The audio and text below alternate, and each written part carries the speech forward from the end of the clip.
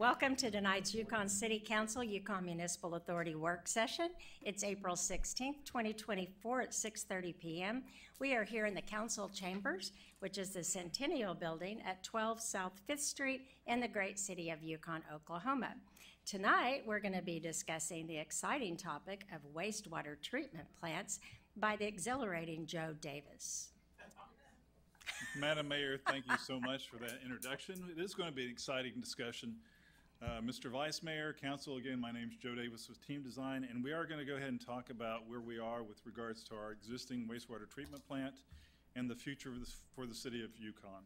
So with that, we've been talking about improvements to the wastewater treatment plant for a few years now.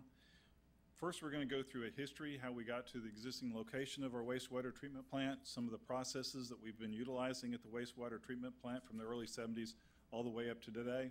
And then we're going to look at the future where we're trying to go. So as we talk about the history,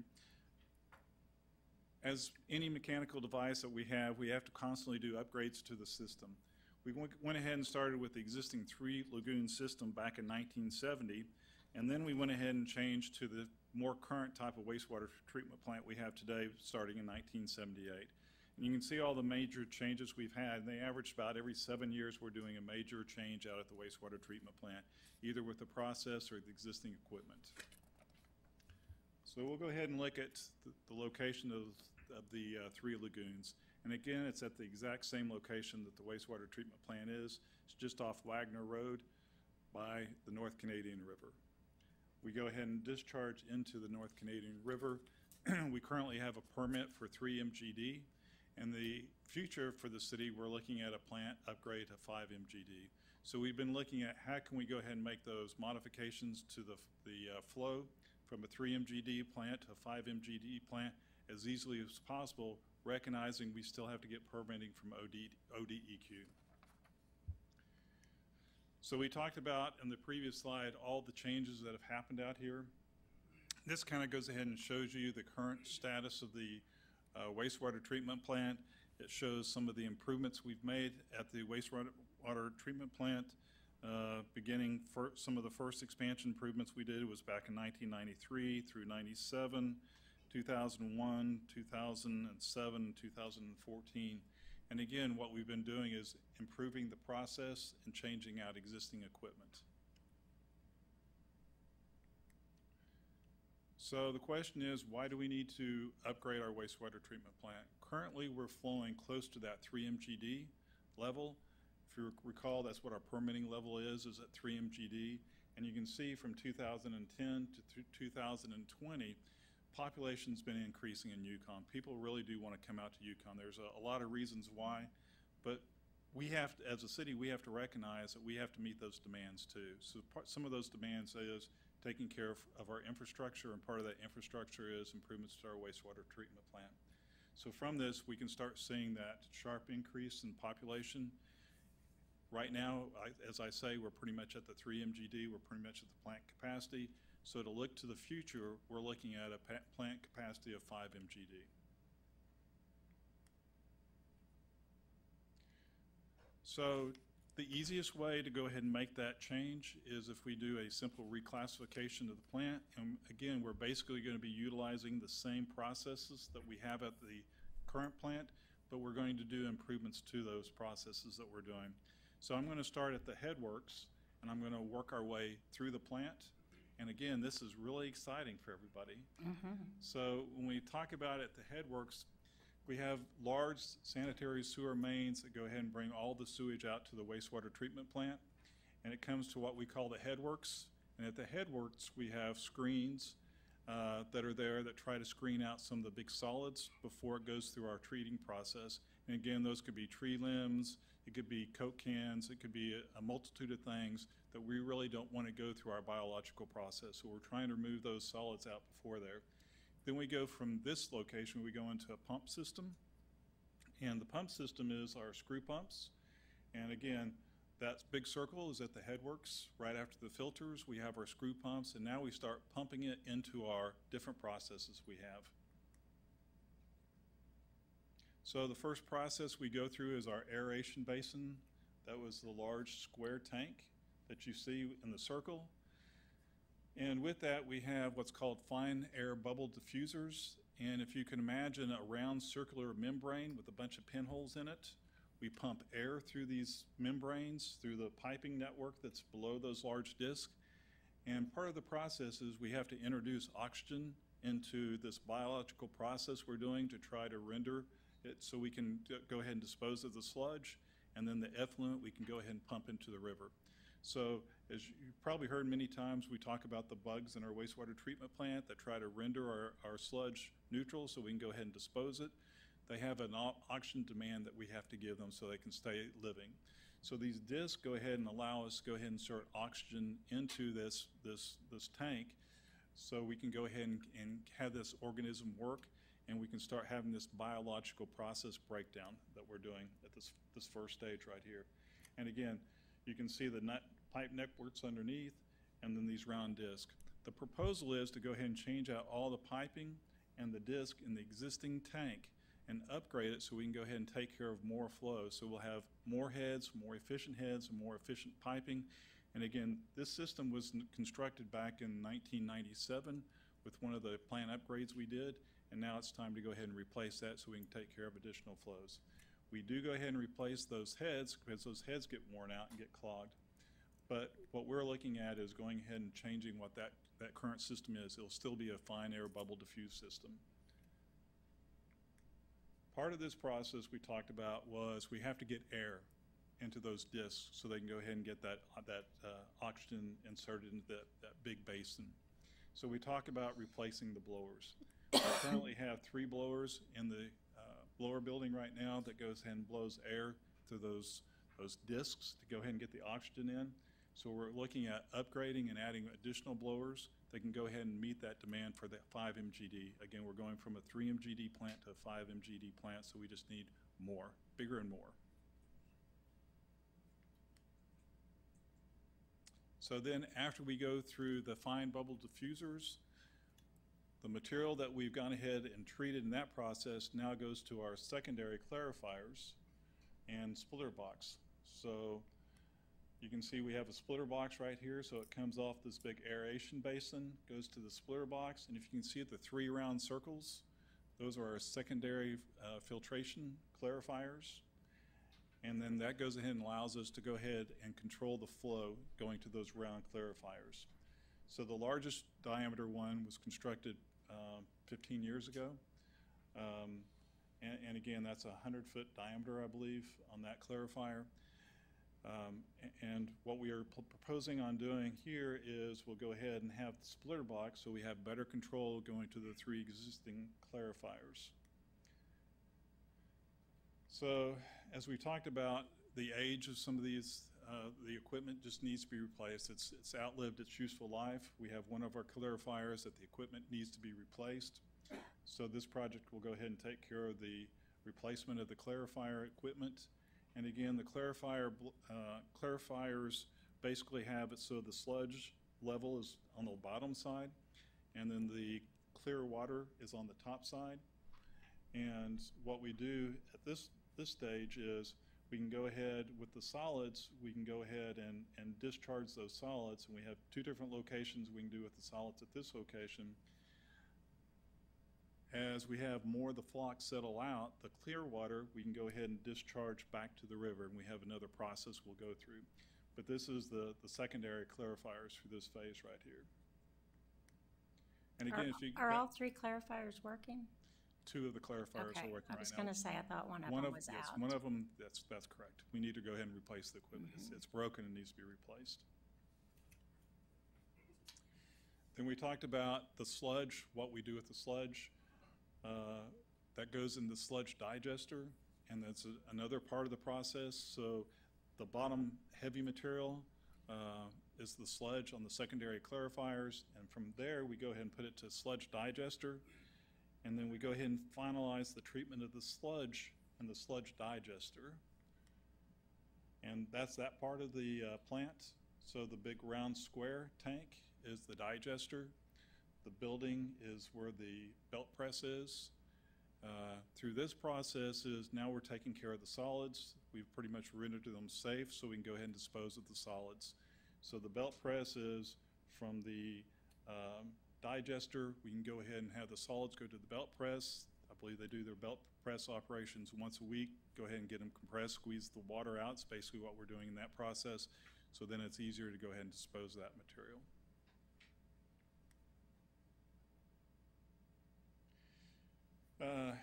And then here's one of the latter stages is improvements to the final fluid discharge to include pumping for wet weather flows.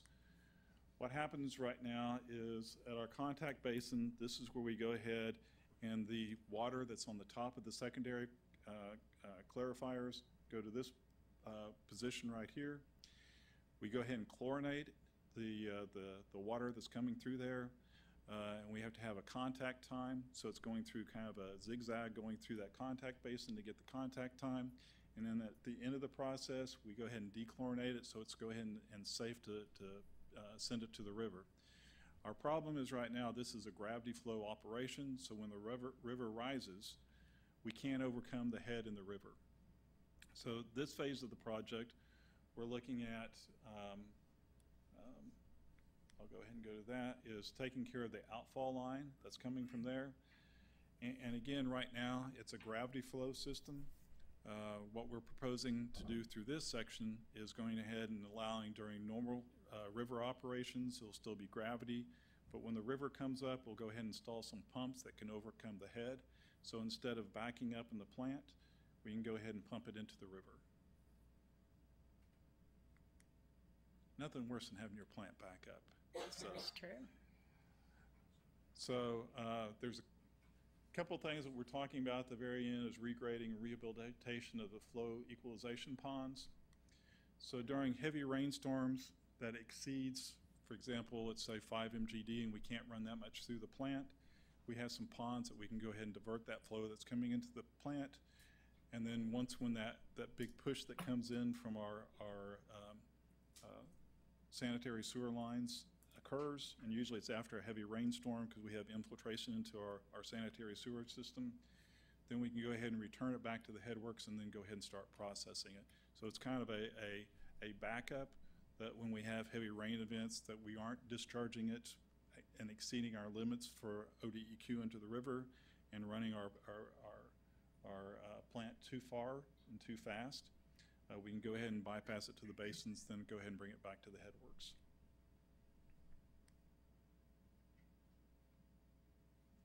And then lastly, we were talking about improving the instrumentation, a lot of the instrumentations from the original plant up there, and then to go ahead and provide a backup generator. Mm-hmm. So the question is, how do you do it? And you can see the bottom number is a little over $8 million for construction. And so sticker shock's kind of one of those bad things when we know that we have a wastewater treatment plant. How can we go ahead and fund that the easiest way we can? Luckily, the city's had some wonderful opportunities.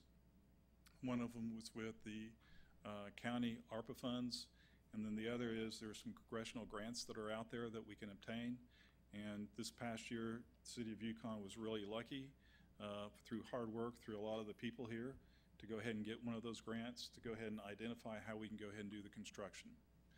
The issue we have here is still we don't have enough money to take care of the plant. So how do we go ahead and prioritize the most urgent needs?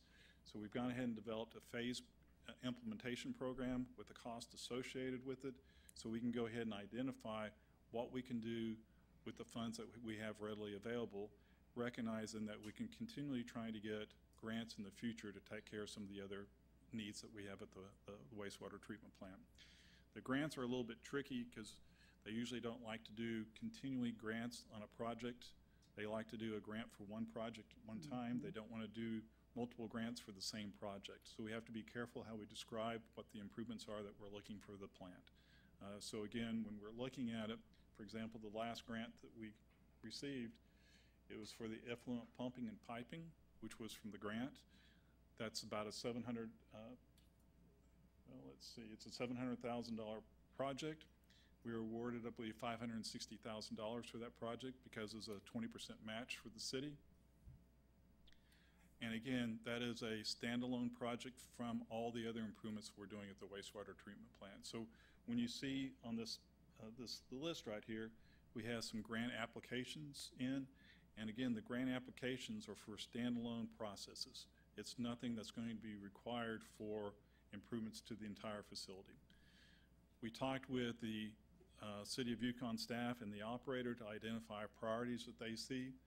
And their top priorities were taking care of the secondary clarifier that you noted that wasn't operational, and we also get some dings a little bit from ODEQ on it. They'd like to see that operational. And then the other one's for the ease of operation, to make sure that we can go ahead and have an effluent pump so we can go ahead and take care of this issue when the river's up. So those are our first two phases. Phase 3 is influent pumping. 4 is the aeration basin that we talked about, which were the new disc and piping in there, and then the blowers that will be associated with it. You can see the next phase we have is the belt press, and again, that's more of a standalone type of project. So we currently have an application in right now for requesting a grant for that project. And again, on that project, I believe it's a little over $1.2 million. And then we have the digester, which is at the very tail end when we start talking about handling the solids, buildings and electrical. Equalization pond is that one pond that we showed that under high flows we need to be able to bypass pump over to. A little bit more plant work. And then the last one we have is the backup generator, and again, we're asking for that to be a standalone project. Where we are in the process, and again, this is some of the funding that we talked about. The county ARPA funds, there's $3.725 million for that.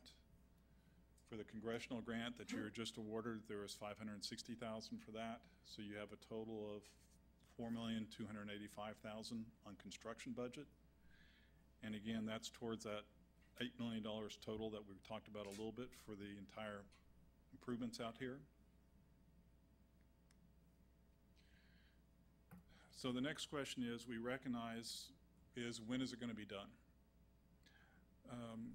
We recognize with ARPA grants that we have a time window to go ahead and get those dollars spent. And it's a very tight window from right now.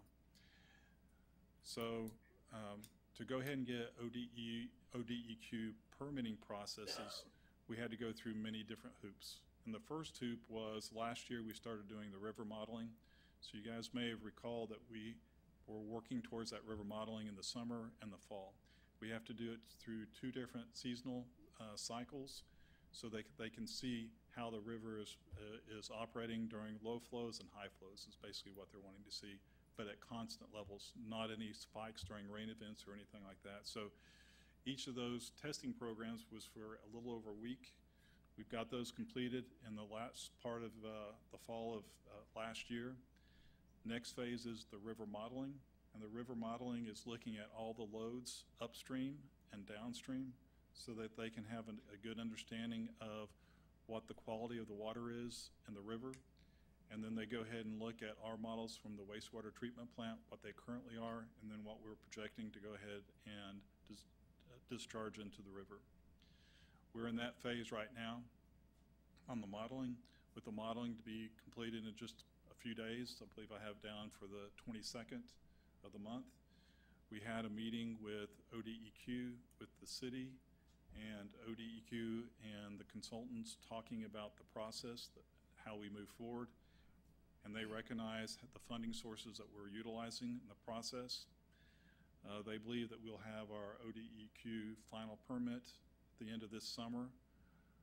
But during that, they recognize that we need to start design, and so we are starting design right now, with the anticipation that when we go ahead and have our final design, will coincide when we get our ODEQ permitting, and we're going to go ahead and do a few of the projects first on the bidding, see how the bids come in, and then we have some other projects that we have on the backside to make sure that we spend every single dollar that we can.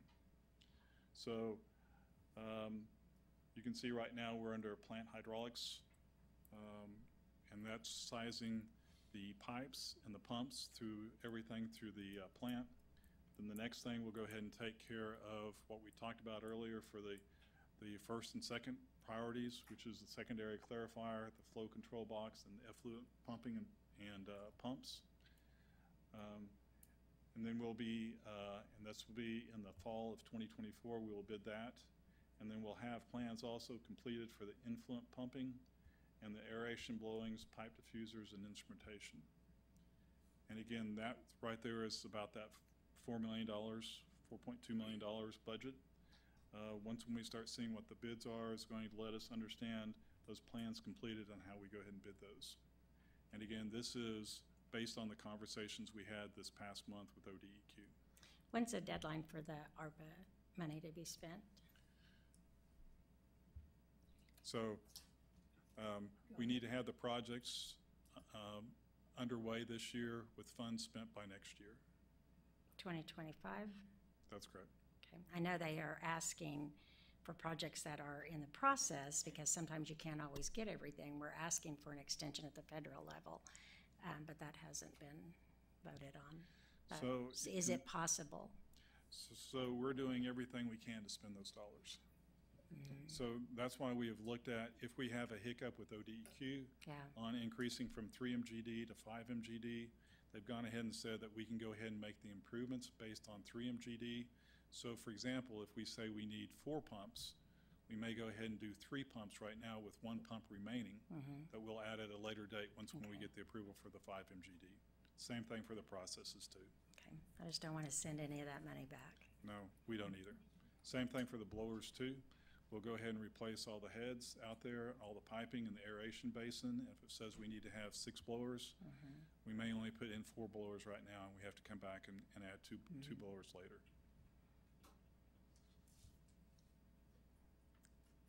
Okay. Any questions? Concerns? I think that's it, All right. unless you guys have any questions. Okay, I know we're not the only community under the wire on getting that money spent, so hopefully they're gonna make some arrangements for us, but if not, this looks like a good plan. I appreciate it. All right, And again, city's done yeoman's job trying to get additional grants too. They've been applying for additional grants and actually receiving them, so it's been fantastic.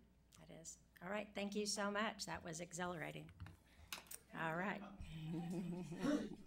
All right, we will break now and come back at 7 o'clock for our city council meeting. This meeting is adjourned.